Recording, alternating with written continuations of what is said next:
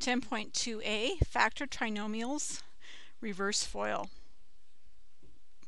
Now recall that when we FOIL, we take our a times our c plus our a times our d plus bc plus our b times our d. We are distributing our a and we're distributing our b. In other words, the first term multiplies to the first term, and the last term multiplies to the last term.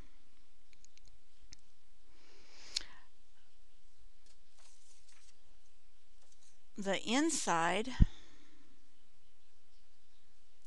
and outside must add to the middle terms. We're talking about something of this, ax squared plus bx plus c, where this is our middle term. Now this may take some trial and error. I have included some notes here that you might want to add that will help you with factoring trinomials. One thing here is that our bx that we're talking about for our middle term, this right here, comes from the AD and the BC. Whether those are plus or minus, that's what we're going to get. And then on this first one, okay, so when we look at this first over here, ax squared plus bx plus c, if the last term is positive, we're going to add the inside and outside terms. The sign in the boxes will be whatever the middle term is. In this case, it would be plus, but if we had ax squared minus bx plus c, then we would have negative in our boxes. It'll be whatever that middle term is. In this other one, ax squared plus bx minus c, if that last term is negative, we're going to subtract the inside and outside. One box will have a positive and one box will have a negative based on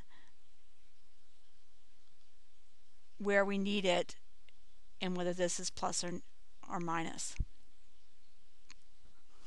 So let's look at example 1, keeping in mind the things that I told you. This is positive. This is positive. What that means is that in our boxes, or in other words our parentheses, we're going to have plus in both of them, since our last term is positive and our middle term is positive. We are going to add the outside and inside terms.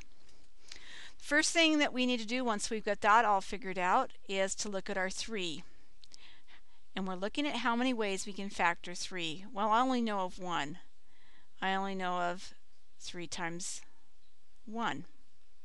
Okay? When we look at 10, first thing that comes to mind is 2 times 5. Although you could also have 10 times 1, but this is what we would call the extreme, and we don't generally use it, so we don't look at it first. So now I'm going to put my 2 and 5 into place, because that's how I get my 10, multiplying the 2 times the 5, and I got my 3x squared by multiplying the 3x times the x. So we've ensured that we get the very first term and the very last term. Now what we're looking at is the trial and error part comes from looking at the outside and inside terms.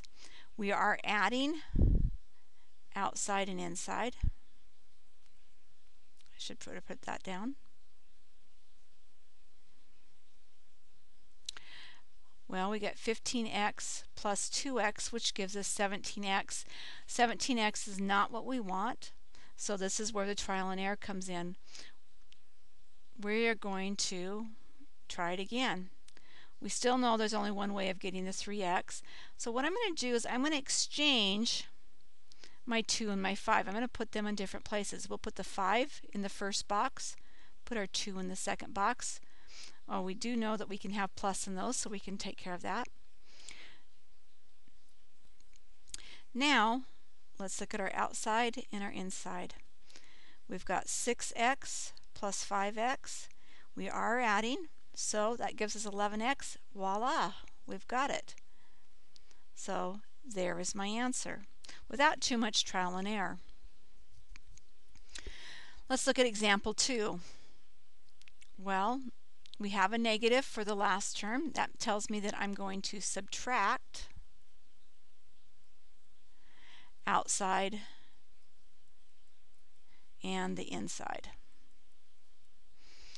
Okay, so again, I'm going to put my parentheses.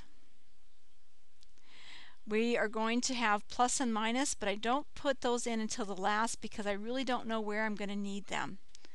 When I think about 12, I can think 12 is 3 times 4. It is also 2 times 6. Only one way of factoring 3, which is 1 times 3. We'll go ahead and go with the first one to start with. I don't know which one's going to be right, so this is the trial and error. So I'm going to put 3x in and x. Oops, sorry, 4x. And then I'm going to put my 3 in. Well, I cannot put my 3 in the first box because it would give me a common factor. And that's something to be aware of when you're doing this. So I'm going to put my 1 in the first box, my 3 in the other box. Now I am subtracting, so when I do my outside and my inside, I'm going to get 9x minus 4x. We're just taking the difference. We're not worried about what we actually have for signs here. That does not give me 16. So I need to try this again. I can't just interchange my 3 and my 1 because I'll have common factors again. So what that means is that I need to try a different factor for 12 because I only have one way of factoring 3. So we're going to do the 2x and the 6x. Now I need to put my 3 in. I can't put my 3 in with my 6 because it would give me a common factor, so I'm going to put it in with my 2, and I'll put 1 in with my 6. Now again, I'm taking the difference here. So I've got 2x minus 18x, and I'm just looking at what I get for the difference. Well, that will give me 16, but note that I need a positive 16. So since I need a positive 16, that means in order to make a positive 16, I need my large number to be positive. I need my smaller number to be negative. I get 2x by multiplying 2 times 1, so I want to put my negative in front of my 1. And I get my 18 by taking 3 times 6, so I'm going to put my positive in front of my 3. We got a funny positive. Because I've ensured that I got my 3 and my 12, and I've now made sure that I got my middle, that tells me that I am done, and this would be my answer.